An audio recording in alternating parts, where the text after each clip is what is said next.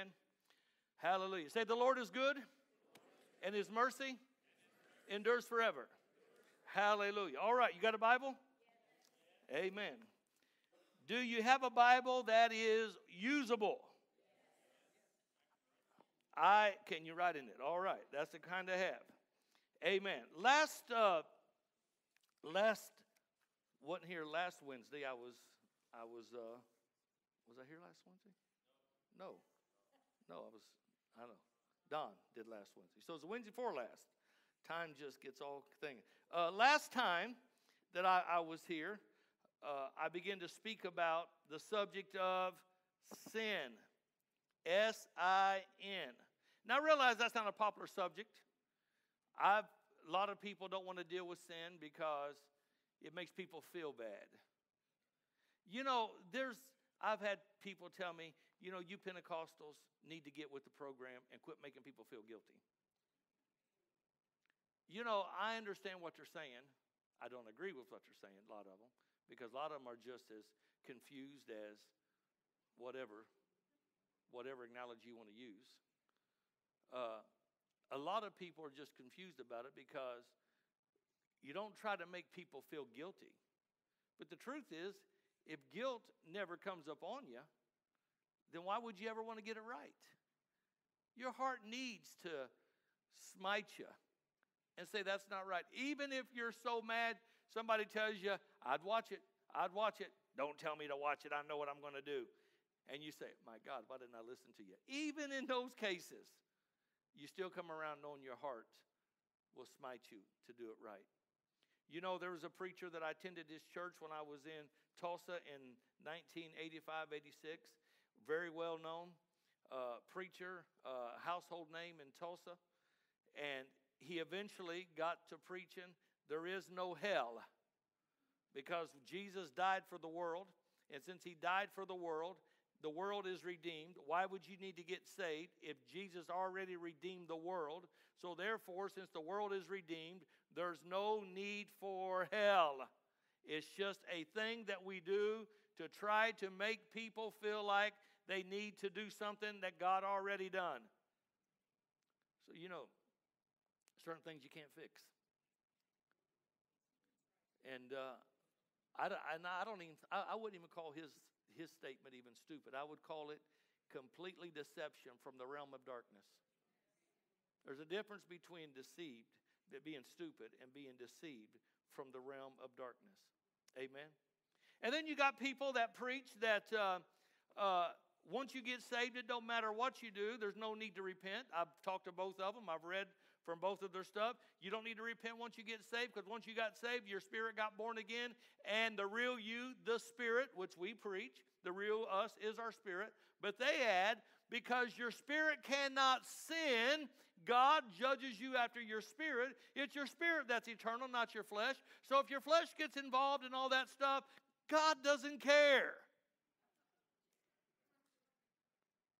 You're saying, you really hear this stuff? I wish I was making this up. But the truth is, it's the truth. And then you got people that I was more common with growing up, that if you did the least little thing wrong, you're going to hell. There was not much talk about heaven. It was hell. You're going to be with that devil of the devil. Why do you think I was baptized all those times? Because I was convinced I did something wrong, that I didn't know what I did wrong. I tell people jokingly, I got delivered from candy cigarettes when I was 12. But every time I did something wrong, I felt like I was going to hell. Well, you got to get saved again. So God, I pray that I get born again on top of my born again, so I can get baptized within my baptism. And then I had to get born again in my born again agains. And I got baptized again. So I've been baptized in ponds, baptistries, lakes, all three realms. I don't know if I've been baptized in a creek, but all three realms I was baptized. And every time I went through that. I didn't understand, and all I had to do was go before my God and repent and get clean. If you sin, you have an advocate with Jesus Christ the righteous. If you confess your sin, he is faithful and just to forgive you of your sin and cleanse you or make you and put you back in the place of righteousness again. That's why, as I mentioned before, I went back today and listened to the message that I did a couple Wednesdays ago, because it's very important for me to know what I said and where I went, and so I wouldn't have to preach the same one over. Because the truth is, all we have to do is understand repentance is real. Repentance is not just feeling sorry. Repentance means I'm going to turn from what I am doing. Now, Pastor, what happens if somebody keeps repenting over and over and over again? If their heart is really sincere about it, then God is really sincere about keeping his word. Amen. And I mentioned it last time, and that is, I was always looking for a confirmation of feeling. But the enemy knew what I was looking for, and he made sure I got everything except a confirmation of a feeling of forgiveness. And I've talked to more people. I just don't feel forgiven. I just don't feel forgiven. Well, what does feeling forgiven feel like? I don't know, but I know I don't have it. I don't feel forgiven. Well, what did the Bible say? Did the Bible say that if you confess your sins, he's faithful to forgive you? Yes, but I don't feel like he did. Well, what makes you think that you don't feel like he did? I just don't feel like he's forgiven me. So your feeling is greater than God's truth. Or now by you saying, I don't feel like he's forgiven me or he won't forgive me, now you're saying that God's not just and true. So now you got an indictment against God. Well, I don't mean to have an indictment. It don't matter what you mean, because you don't believe it and you're saying it doesn't matter. I don't feel like he's forgiven me, and he says, I have forgiven you, but you're saying he hasn't forgiven me. Now, because he said he would if you ask, and you ask, but you're saying he didn't, now you got an indictment against God that maybe he's not true. But God is true. Aren't you glad he's a God of a second chance? A God of a third chance? How many's ever need the second chance? How many's ever needed the third chance? How many's ever ran out of hands, fingers? All right, I'm just asking. Amen. It don't matter if you got to start counting your wife's toes.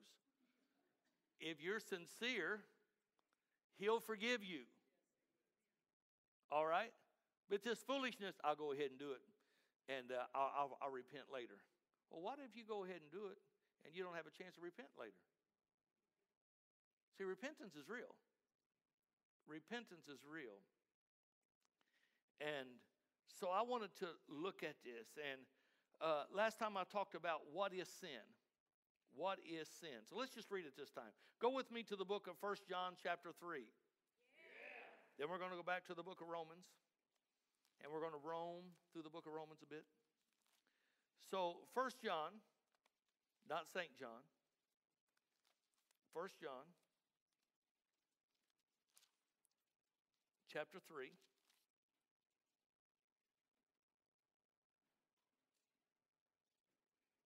First John chapter 3.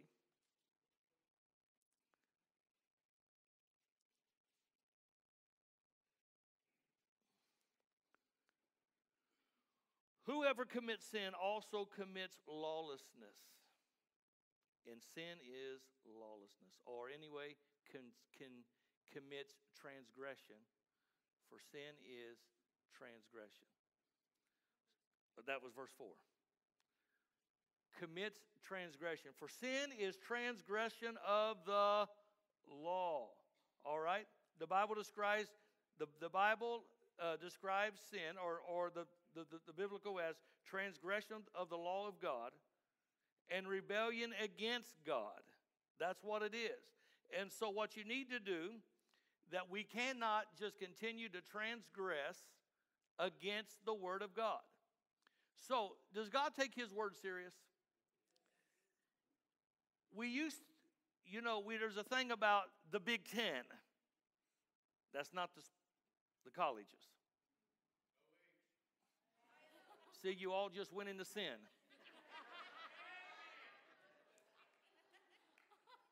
See how easy it is? And I'm going to tell you what kind of sin that is in a minute. There's a classification for it. Maddie said, I didn't sin. I'm still righteous over here. I'm just saying. Go blue, she's saying. Oh, but anyway, but the Big Ten is the commandments. All right? Can anybody name any of the 10 commandments? Thou shalt not steal, kill, commit adultery. All right, all right, all right, all right, all right. Some of you are naming 12 and 13, I think.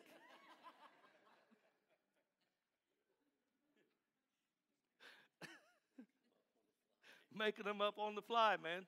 Because, hey, it's classification. So did God give the Big Ten so that he can remove fun from all of them? No. He gave it to them so they could live. Because God doesn't want you to die. Because we'll read the scripture in a minute as we go back to Romans. The wages of sin is death. So sin always is tied to death. Sin is simply transgression against the law of God. So anytime you transgress the law of God, which is not the Old Testament law, it's the commandment of God. Anytime you transgress against the commandment of God, it is sin. So we also said last time that the Bible says that anything, according to James 4:17, therefore to him that knows to do good or do right, and he or she does not do it, it is sin. So there is a thing that you know to do right and you don't do it is sin. So there's a lot of areas is sin. Now, I'm not saying that you should have ate the carrot sticks, but you ate the pie. You should have done right by eating the carrot sticks, okay? I'm not getting into you sin by eating the pie. I'm talking about transgression against the word, all right? Of course, I've had people try to compare everything and says, well, gluttony is just as bad as drinking. I understand that. I told one person a long time ago, I understand that. Being a glutton is not good. And being one that's overtaken by alcohol is not good. But I said, I've never yet had to go and counsel a family because he beat his children by eating too many Twinkies.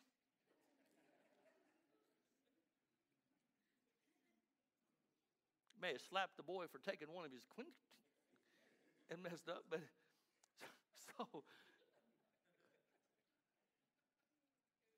so the point is, there's always that. Well, that person is no different than the one out there laying drunk. Look at him. Look at him. Look at him. Look at him. Look at him. Look at him. You never met anybody like that. That's what I love about Coming to Peace. We're all perfect. And we all repent and say amen. So the point is, he that knows to do right and doesn't do it, to him it's what? Okay, we know to do right according to the word of God, okay? And that's what we have to look at. So let's go back to the basic, since we got on pretty good tonight. Let's go back to the basic. And that is some of the things that I mentioned. There's certain things that we talked about. There's a lot of thou shalt nots. We know thou shalt not steal. Thou shalt not covet. Thou shalt not false witness. Thou shalt not, murder. But hatred is as what? Murder. Amen. And rebellion is as the sin of. So you look at all kind of things. I would never get involved in the Ouija board, but I'm as rebellious as you're going to get. Well, rebellious is as a sin of witchcraft. There's a lot of different things to it. People just like to interpret the way they want to interpret it. Amen. But the truth is, you got all of these thou shalt not do's. But I promise you, God's got more to do's. Amen. I've said a long time ago, if we take all of our time to do all the do's, we won't have time to do the don'ts. If we could, we won't. We can't, so we don't. So we take notes on that. So you have to understand that once you get to the place, even though you could you won't, because your heart is fixed on what it is. Now, so we're going to talk tonight about, well, let me go back to this. This basic thing is the reason why we have power over this is because we are born again. Born again. As the old Pentecostals say, barned again.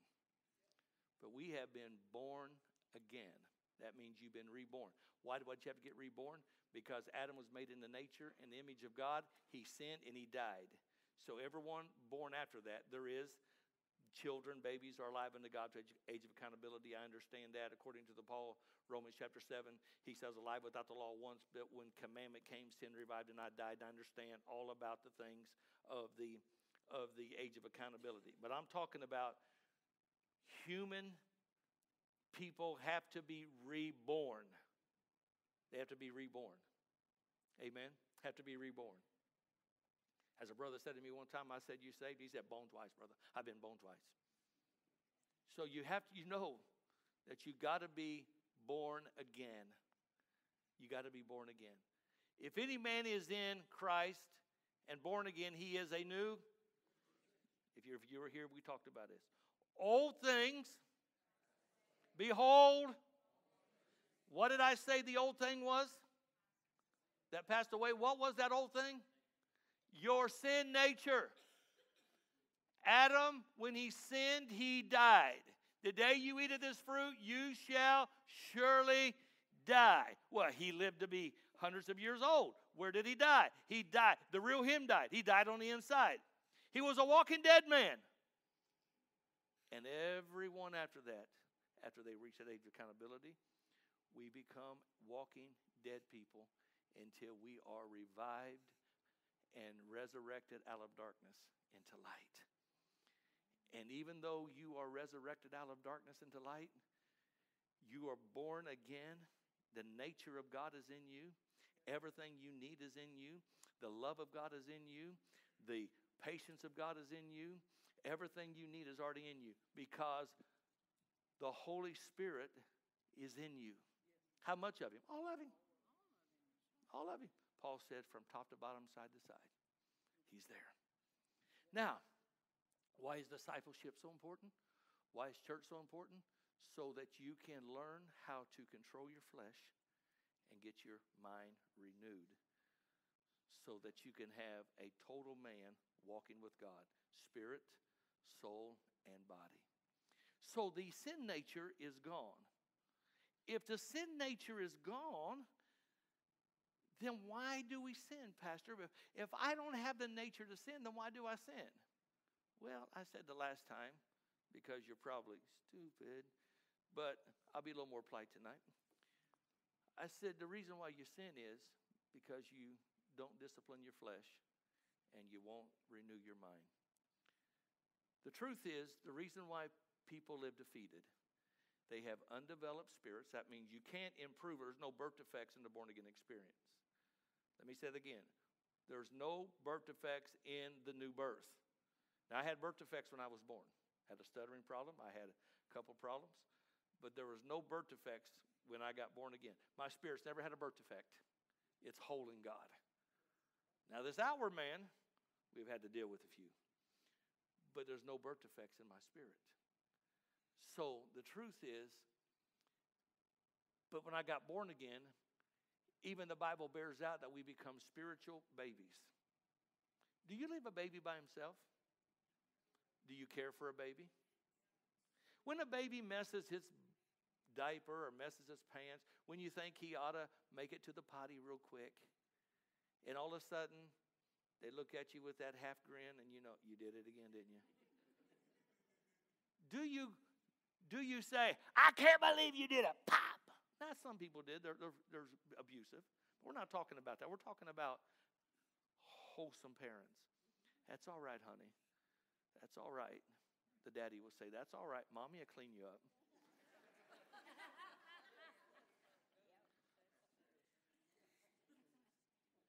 Amen. Am I right? You're right. That's all right. Mommy will clean you up. Grandma will clean you up. That's all right. Isn't that amazing how patient we are? We'll just go get you a set of clothes. No problem.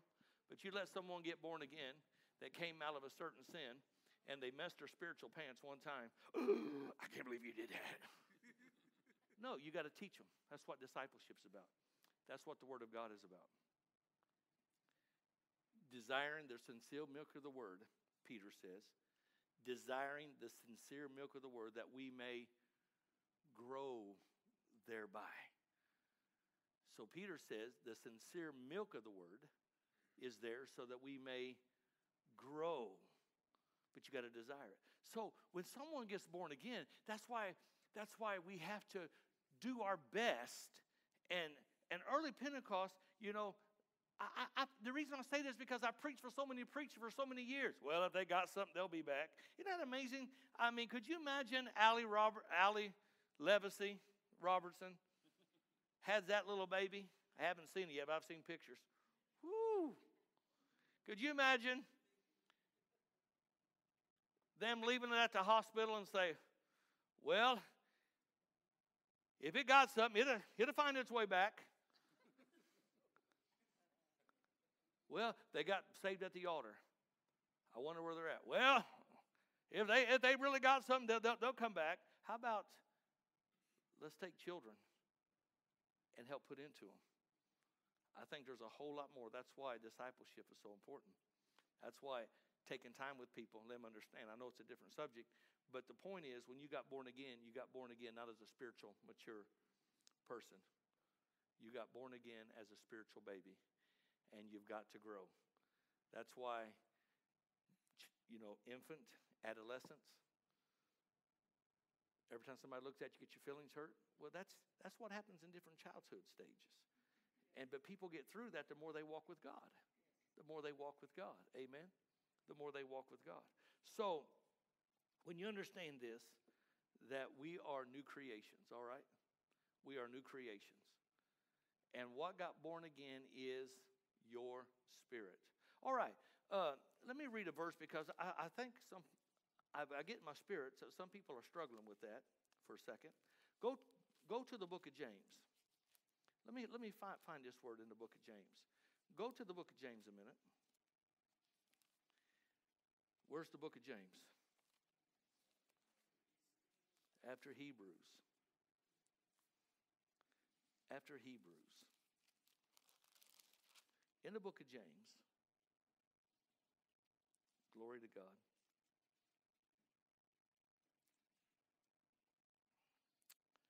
Thank you, Jesus. Thank you, Jesus.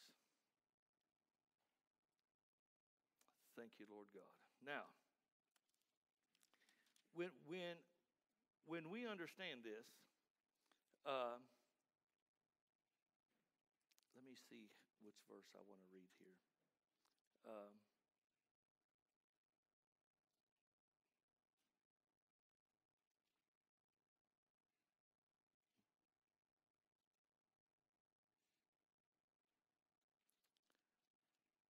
I didn't write. I thought I had that highlighted. Shannon, find that verse. Receive with meekness. For some reason, I didn't have it there. Receive with meekness, the engrafted word. 121. I'm looking right at it. I'm looking right at it. Therefore, lay aside. I'm looking right at it. Therefore, lay aside all filthiness. Would that be sin? And overflow of iniquity. Now, if you look at chapter 1, first part, James, a bondservant of God, verse 1, and of the Lord Jesus Christ to the 12 tribes which are scattered abroad, greeting. To the 12 tribes. He's not talking to the lost. He's talking to the redeemed. All right? He's talking to the redeemed. Then he says to the redeemed, therefore lay aside all filthiness, overflow of wickedness, receive with meekness the engrafted, the implanted word, which is able to save your soul. You know, here's what people said. You know, that person got their soul saved last night at the altar. You know, 8 souls got saved last night. No, actually, none of the souls got saved. What got saved was their spirit. What got saved was their spirit. The soul is your mind, your will, your intellect. And the reason why we understand that, because he's a triune God and we are a triune people, or what they considered as a trichotomy, spirit, soul, and body. And for somebody to say spirit and soul is the same thing, you'd have to believe in a two-part dichotomy and not tri. You'd have to believe in a two-part, that he was just spirit, soul is one, and the body's the next. No. That's why the Bible says the word of God is a two-edged sword, dividing asunder spirit from soul. If they're one, how do you divide it? Dividing asunder spirit from soul. So he says to the people already born again, receive with meekness the engrafted word, the implanted word, which is able to save your soul. This is, don't be conformed to this world, but be transformed by the renewing of your soul, your mind. So to keep people out of the realm, if the new you is born again, your sin nature is gone, how do you keep all of this stuff, wickedness and all this done? How do you keep it out? By renewing your mind. Receive with meekness, lay aside all filthiness and overflow of wickedness, and receive with meekness the engrafted word, which is able not only, it's not what only got you born again, now it's what's going to save your mind. That's what it is. It's going to save your mind. So thank God that I wish above all things that you prosper and be in health. How? As, or according to, as compared to. I pray that you prosper and be in health as your soul, according to. That means if you renewed only 25%, that's where your prosperity and health is going to be.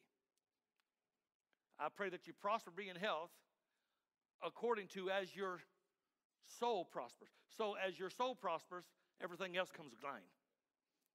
Did you get that? As your soul prospers, everything else comes in line. That's why you got to read the word before you go to bed. Merrily, merrily, merrily, merrily, act on what it says. I taught young kids one day, and I had children and grandchildren. But that's what you got to do. You got to put it in you. You got to put it in you. There's a little puppet that did that all the time. Maddie would watch it. He would always say, read the word before you go to bed. Merrily, merrily, merrily, merrily. Act on what it said. A little better than row your boat, isn't it? Come on. You've got to get your mind renewed. Well, it's renewed in some areas. You're probably right, but not in all areas. I had a men's meeting here years ago, probably about 16 years ago, and we were talking about renewing our mind. You're saying, I thought you were going to preach about sin. I'm going to. You just got to give me a minute. And we was talking about how different people develop their faith in different areas. How many knows you can be in strong faith in one area but not in the other area? And one of the persons that spoke up that night is here, working somewhere. I don't see him in here. The other one hasn't been here for years. One of them says, you know, Pastor, I can't hardly remember a time that my family or one of us gets sick that it's almost like easy to get the power of God on the scene and get healed. He says, it's just easy for us. He says, but I struggle monthly and believe in God for money. It is a struggle. Another person didn't say a whole lot. Says, you know, now that you said that, when it comes to money, I never struggle. But the first symptom I get, or the first thing I get, fear tries to hit me physically. I struggle on the other side. Why? Whatever you build yourself up on, that's what you're going to be. Whatever muscle you practice, that's the muscle that's going to be good. Amen? Whatever muscle you practice, that's the muscle that's going to be good. But when you renew your mind according to the Word of God, and you cover the provision of God, then your mind's being renewed in a process to where it is always, all aspects being renewed. always thought I've looked at a lot of devotionals.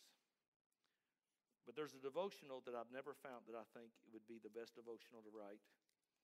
And I started pulling scriptures for it a long time ago. But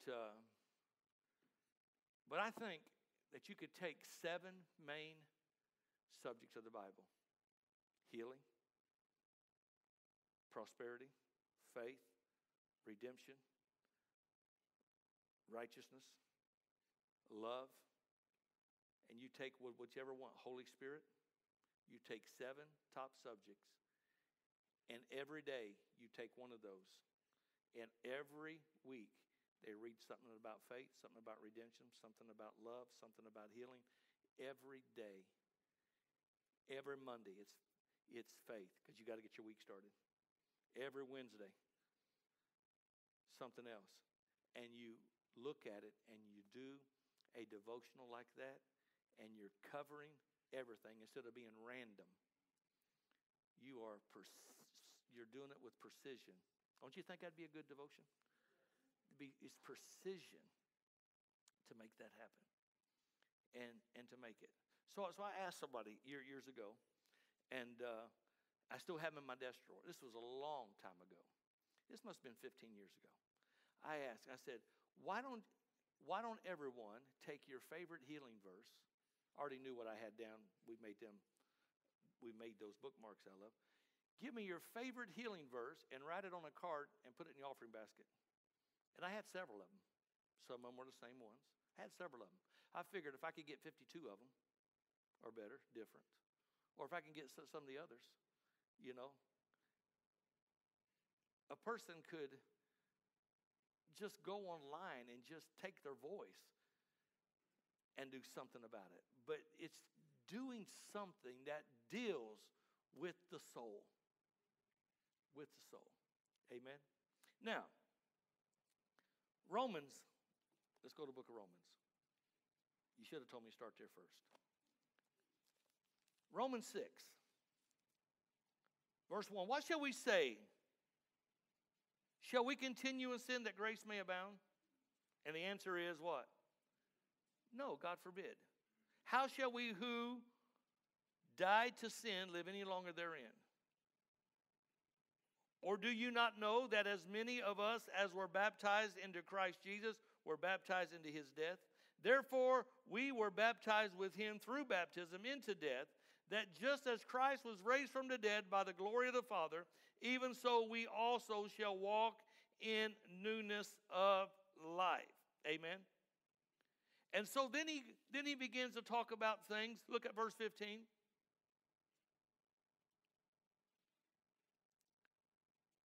Let's look at verse 7, then we're going to for 15. For he who has died has been free from sin. So, if the old man died, let's look at it that way, and you have been redeemed, you're free from this. Matter of fact, the Bible says the enemy has already been defeated. I went to a bedside of a man. I'm thinking it was Miami Valley Hospital. Older man, lived a rough. I figured he knew who Jesus was, but I didn't think he had ever met him. And come to find out that at one time he was in church. I'd have never known it. And he lived a rough life. He was dying. I mean, he was rough. Matter of fact, he was so rough, the family didn't even know that I even had a conversation with him. And at his funeral, the closing song was, "I have friends in low places." I mean, it's heartbreaking to a funeral like that. Yeah. To them, it's nothing. It was just bottoms up, man. Friends in low places. And I said, why do you think you do this? And sincere, people joke about it, sincere with a tear down his cheek. He said, the devil made me do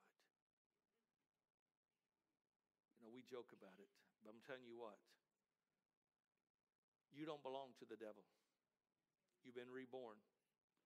And the devil should not be able to make you do anything. Come on. If God can't make you do it, how in the world why would you allow the devil to do it? It's the devil that kept me out. It's the devil that caused me to do it. Well, God tried to get you to walk in love. It's amazing how people yield to the enemy. All right? Sin. I'm going to talk about two kinds of sin. Not tonight. I saw some of you going, two types of sin? See, you just sinned right there. No, I'm kidding. Kid. There's two words that are common if you understand studying it. There's the word omission, and there is commission. The sin of omission and the sin of commission. Now, let me define these, and we'll get it started, and we'll have another opportunity. So here it is. The sin of omission is a sin that is a result of not doing things God's word teaches that we ought to do. That means he that knows to do right and does it not, to him it's sin. It's omission. Amen. This sin is easy to hide. Nobody can know it. You could be in the sin of omission and nobody ever know it because it's easy to hide. Never pray. Never read. You know. All things like that. The sin of omission. And we'll give you examples on how to break that down. And then there is the sin of commission. The sin of commission. Which deals with, when you're talking about the sin of commission, this is a sin that is openly, it's blatant, it's not able to hide. I've taken these things directly from the Word of God in the book of Galatians and different things. And how does this work? So what is the sin of commission? The examples of the sin of commission would be sexual sins like adultery, fornication, bestiality, homosexuality, bisexual, pornography, theft, covetousness, murder, physical abuse, bullying, all kind of things that you would see. The sins of commission. Oh, that person is living a life of adultery or fornication or idolatry. Well, everybody knows you don't hide it. So the sin of commission is bad. The sin of omission is bad. But if I would ask most people which one is the most dangerous, they would say commission. Look at all that bad stuff. But actually, the most dangerous is the sin of omission. Because that's one you can hide and get away with. That's the one will begin to eat at you like a canker. If you don't get those fixed, that can really mess with you. Amen. It can really mess with you. So when you're looking at sin, let me say this up front. There is only one sin that is unforgivable. And that is the sin unto death, or what we call blaspheming the Holy Spirit. The sin unto death. Every sin outside of that sin is forgivable, even though some people treat it as if it's not. Every sin is forgivable. You sin against a brother, it's forgivable. You sin against your flesh, it's forgivable. You sin against the Holy Ghost. Now we're in a different story. So I'm going to deal with all of that. I'm going to deal with this because I believe a lot of people, I did a study on because remember the story I told you, the devil convinced me that the Lord wouldn't forgive me again. I didn't even know what I did. I read an article. I don't know if I could ever find it again. This had to be 30 plus years ago. That it was the percentage of people that was in a mental institution because the enemy hijacked their mind because they thought they committed the unpardonable sin. It was a large number. In the mental institution, they did a survey and talking to them that what opened the door to that collapse mentally was they were convinced they committed the unpardonable sin. I'm not going to ask anybody who's ever dealt with that, but the truth is that demon is a wicked demon that gets on people. I've dealt with it more than once. Not me dealing with myself, with people. There was a man that I knew very close with. Pastor Roth was very close with. I named him. Some of you knew him. Wonderful missionary, preached around the world. He would come and sit in my Lightnings of God office, and we'd just have coffee and just fellowship. Great man. And one day he came to meet me. I knew he had trouble with depression. He had trouble with depression, and they tried to, describe it wherever it started at. But he said in my office one day, so I've been here 19, so this had to be 25,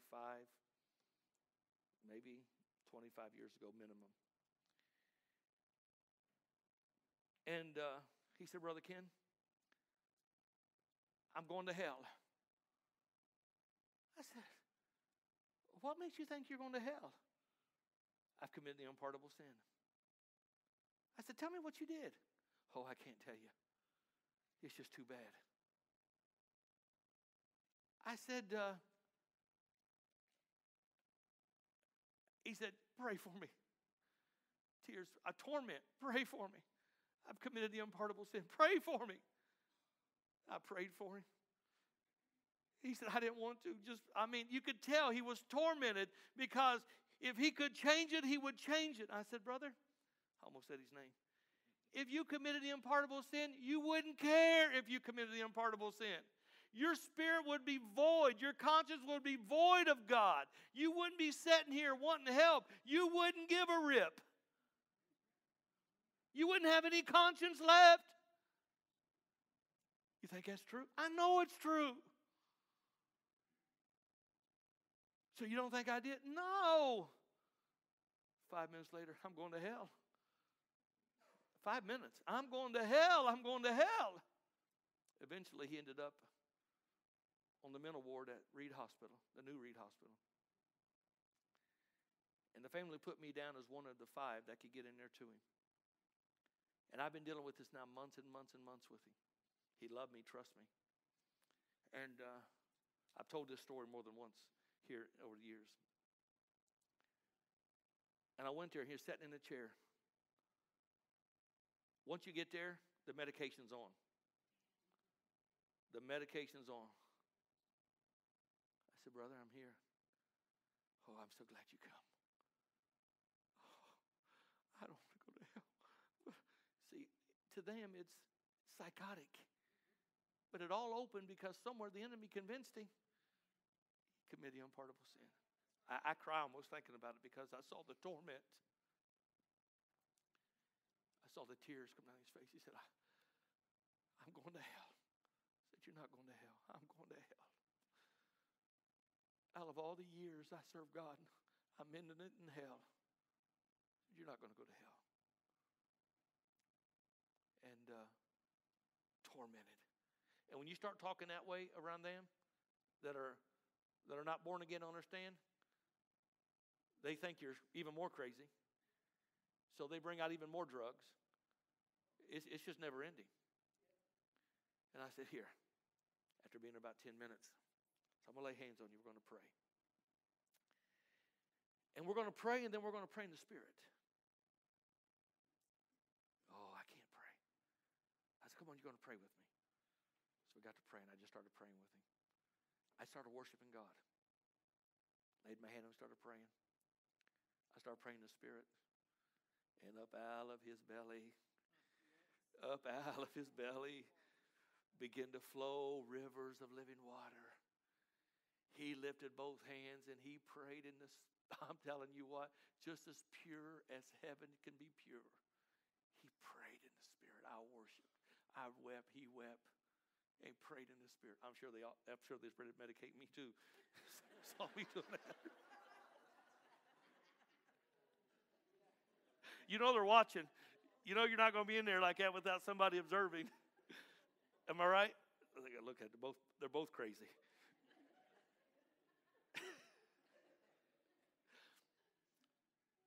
And I just prayed, and he prayed. I said, wow, wasn't that good? He said, yeah. 5 minutes later, I'm going to hell. I'm telling you the truth. There's no joke. I'm going to hell. So I said, let's do it again. I got to worshiping a little bit, praying. I started praying up out of his belly. He began to pray in the Spirit, lifting his hands. Glory to God, praying in the Holy Ghost. And I said, now listen to me. Before you got back in this, I'm going to hell state. While his mind is open. I said, your mind's tormented. It's all in your mind. The enemy's hijacked your brain. He's hijacked your mind. But your spirit's alive. That's why you can do this. You're alive unto God. Your spirit's alive unto God. Listen to me. It's alive unto God. And when you started praying, your tongue disconnected from your brain. And your tongue connected to your spirit. And you're alive unto God. Oh, I'm alive unto God. And wasn't long after that, he got reconnected to the soul. And he started saying it again. I'm going to hell. I dealt with that spirit. It's a stubborn spirit. And it takes me back to that article. How many people were in a mental institution, and when they surveyed them, that number was high. They're there. And what opened the door was the enemy convinced them they committed the unpardonable sin. The only sin that's not forgiven is that. And most people are not even capable of even committing that sin. Not even capable. If you read what the person has to walk in to do that, I've got people so mad because a son or a daughter, some disasters happen, and they'll say, I'll never serve God again. I'll never trust him again. This Holy Ghost business is nothing. But they're saying it out of a hurt soul. They don't really mean it. They're not committing the unpardonable sin. Because as soon as their heart's open again, it's there. They did it out of a troubled soul. But when you get to that place where you allow sin come in so dark, that's a different story. So, every sin of omission, every sin of commission, even the ones I named, it didn't matter. Adultery, fornication, bestiality, homosexuality, pornography, whatever. It doesn't matter. Every one of these are redeemable. Redeemable. If the power of darkness is broke and people can truly repent and turn from their wicked ways. The problem is the deeper they get into it, the less they want to repent. But God's still there. He was there all the time. What is the song? Waiting patiently in line. He's there. So sin is death. Sin is death. Every time you sin, you're stepping into the death system, cycle. Sin produces death. The omission, that's why it's so dangerous. Because you can hide it, we justify it, but it's dangerous. That's what I tell people. If you sin against your spouse, you'll kill your marriage. You sin against your boss, you kill your job. You sin against your friends, you'll kill your friendship. Sin has death. And do not allow death to control or reign in you. And so we're going to break these down to sin of omission. What are they? Some examples. And hopefully, if you don't need to get out of it, you'll know somebody that you can help. You'll load your spiritual weapon and help somebody get out of it. Amen? Amen? Amen. All right, let's stand together.